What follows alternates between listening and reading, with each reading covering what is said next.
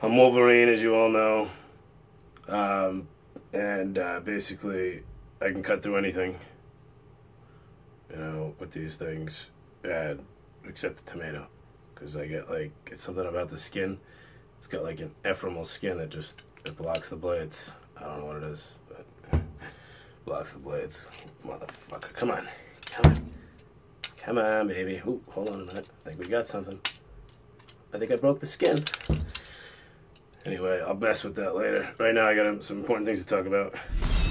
People ask me, well, how come you're not seeking help to try to solve your mutation? Well, first of all, who said I wanted to solve it? You know, if you had something like this, would you be rushing to solve it? No. You'd be embracing it, like I am.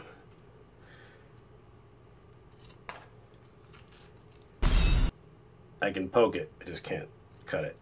Okay. Yeah, I'll be honest with you, I am trying to cure it. I am trying to solve it. But I don't know where to go to get help, you know. Department of Mutant Affairs. Have you seen the Department of Mutant Affairs lately, Chip? Okay? You know, it's not like, I mean, it used to stand for something. It used to mean something. You'd go there and you had a voice. I know why. Oh, pray tell, Chip. What's your viewpoint on it? We short on funding. Oh, they have the same amount of funding that they had 100 years ago. But they were great then. Try another one. I want to know how you get a knife for hand. I was playing softball with Magneto.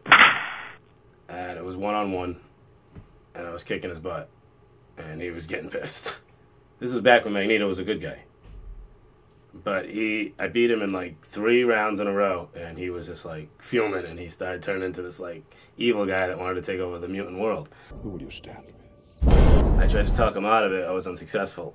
And I left to walk across the street to my car, and I was like, I'll see you later, Magneto. We'll pick up tomorrow. And he's like, never! And I walk across the street to my car. A bus is coming by. He uses his metal powers to slice off a shard of the bus, the metal part. He sends it flying into me, and at the same time, the little elf that lives in Magneto's belly shoots a fireball onto the shard of bus. As it comes into me, shoots it right into my fingers, goes right into my arms, yay deep, and then pops out these knives. So now, whenever I need a set of knives, and I'm just like hanging out, I just pop and I go, and they pop right out like that. So needless to say, you know, things are going pretty well when I need knives, but otherwise, you know, I'm like an outcast, and I can't deal with it anymore.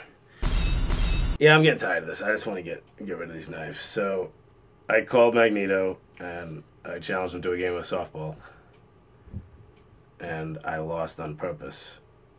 And I was like, God, you're so great, Magneto. You're so good at softball. Right? He bought it. And I was like, can you get rid of these knives now?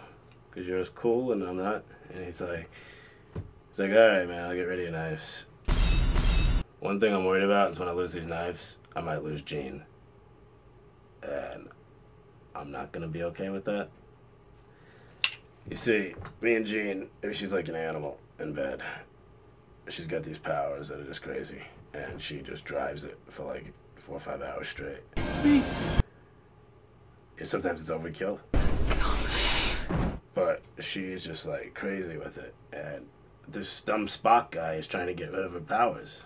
I'm like, Spock, do not mess with this girl. Her powers are there for a reason. Okay, someone higher than you has figured this out. When he was making her, he knew that she was going to be good for me, and I don't need you getting in the way of that. And me and Spock got in a little tiff over that. But the fact remains, I don't mind losing my knives because they really don't help in the bedroom and elsewhere, to be honest with you. Again, I got a tomato, like I just pointed out. But I can't cut through steel walls, though. Don't let me kid you. You know, the tomatoes are tough. But these don't serve me any purpose. With Jean's powers, I don't care. Apparently they're torturing her and they're destroying her and they're going to eat away at her. And those are bad things? You know, no. Not in the bedroom. And that's what counts. So.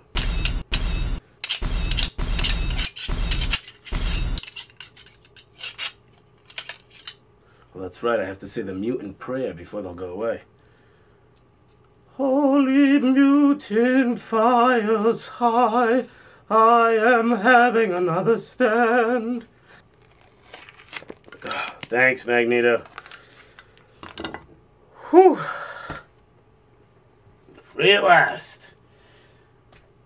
What's that, Magneto? Softball tomorrow? Sure thing. I'm a little nervous. Yeah, probably gonna beat me. That's my stand.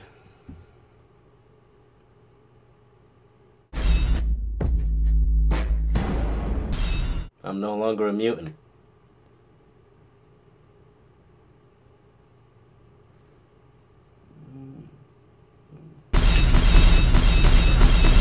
I still got it.